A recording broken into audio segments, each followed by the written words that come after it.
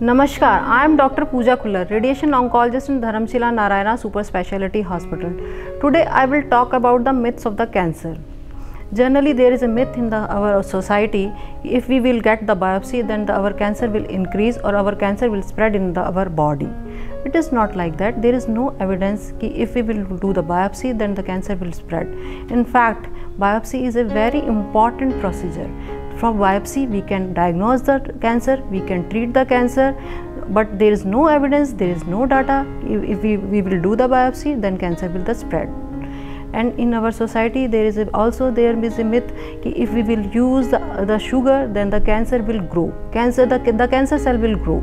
It is not like that. If we will use the sugar, cancer cell will grow. If we will not use the sugar then the cancer cell will starve and they will not grow, and then our cancer will stop. There is no evidence, there is no this type of the facts that cancer will not grow if we will not use the sugar. If we will use the artificial sweeteners, then it will cause the cancer. There is no cause of the cancer for the artificial sweeteners. Artificial sweeteners does not have chemicals. The chemicals can cause cancer, but they don't have any chemicals that they damage our genes. So then they did not cause any damage to our genes, or they did not cause any cancer. If there is any lump in the breast, it's certainly a cancer. This is not like that.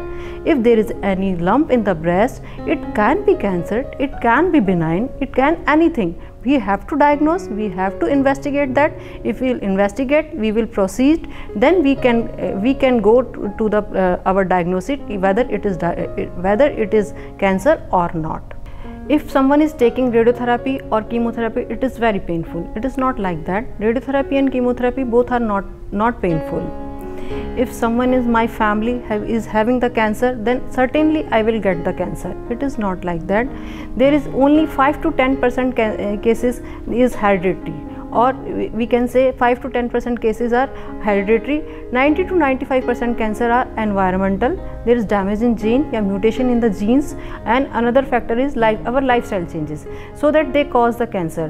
But only 5 to 10% chances of the cancer we can go to the cancer go to the offsprings. If someone is using mobile or someone is using the power line, it can cause the cancer. The cancer is caused by the damage in the genes, but the mobile phones and the power line has a very low frequency. It does not damage our genes, it does not cause the cancers. If someone is using herbal products, it can cure the cancer, but it is not like that. The herbal product does not cure the cancer. In fact, if we are using the herbal products with our radiotherapy or chemotherapy, it can worsen our treatment process. If someone is using cosmetics, like if someone is using deodorant in the armpit, it can cause breast cancer. If someone is using hair dye, it will cause cancer. It is not like that. The cosmetic does not cause any cancer. Someone is thinking, if I will take the treatment, my hair will never grow back. If I am taking the radiotherapy or chemotherapy, my hair will go and it will never come back. It is not like that. After the completion of the treatment, hair will come back. If someone having the treatment, if someone someone completed its treatment, then the disease will surely come back. It is not like that. The comeback is depend upon the stage of the treatment. If we have done the treatment in early stage like stage 1 and stage 2, the chances of comeback is very less. Very less likely to disease will come back. If someone having the cancer, if someone is diagnosed with the cancer, it certainly there is a death certificate. It is not like that. Some cancers have 5-year survival is more than 90%, like thyroid cancer, breast cancer, prostate cancer. If someone in your family is having the cancer, so you have to isolate him. Not like that. If someone someone in your family is having the cancer, there is it is not an infectious disease. Person should not be isolated. It can interact with your family members. It can interact. Physical contact can be done. As a radiation oncologist, I will also talk about the radiation myths. There is some myths in our societies about the radiation. if someone having the cancer and taking treatment in the radiation department and taking radiation, there is some myth if someone is taking radiation, it will spread the radiation to the another person. It is not like that. The patient who is taking the radiation, it will absorb whole the dose. He will not spread the dose to the another. He will not spread the radiation to the another person.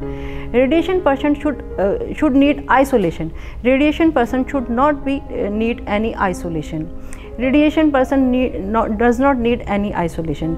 Radiation is a local treatment.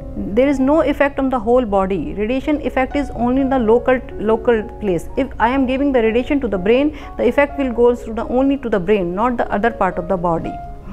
The elderly person and children cannot tolerate the radiation. It is not like that. Children and elderly person all can tolerate the radiation. Radiation is very painful. Radiation is not at all painful. After the radiation, patient feel warmness. No, this is not like that. Radiation after the treatment, patient does not feel any warmness.